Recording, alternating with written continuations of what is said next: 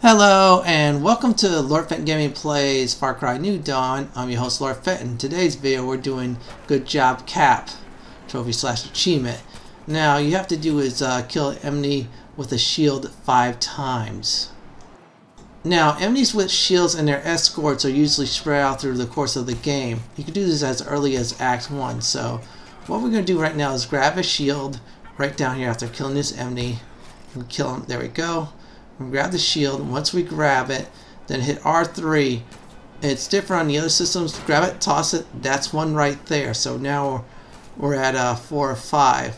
I did this 3 times over the course of exploring. So now we'll grab another shield. I'll show everybody how to get the 5th and final one as a demonstration. Now we're going to look for an enemy to toss our shield. So there we go. We got the 5th and final enemy right there.